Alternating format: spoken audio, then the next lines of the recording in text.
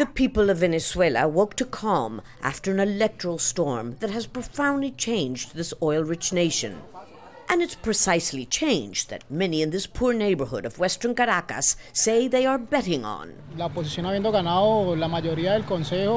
With the National Assembly in the hands of the opposition, if Chavez was still in power, things wouldn't have deteriorated like this.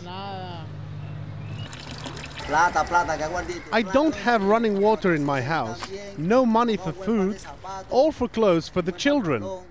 24 hours after the poll, the Electoral Council had still not confirmed the final tally.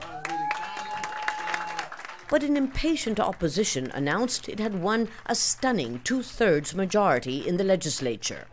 The wave of anger expressed against the government at the poll has been like a political tsunami. But now people here are telling us that the real issue is how all this will impact their daily lives. And what will it take to revert this country's economic meltdown?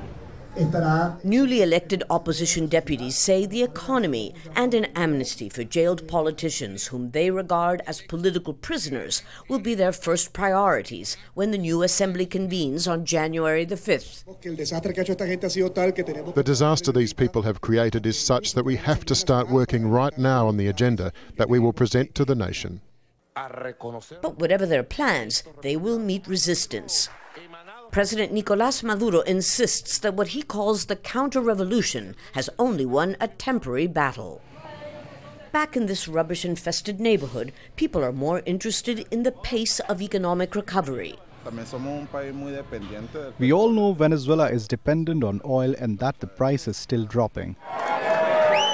Nevertheless, he says giving the opposition a vote of confidence is at least a start.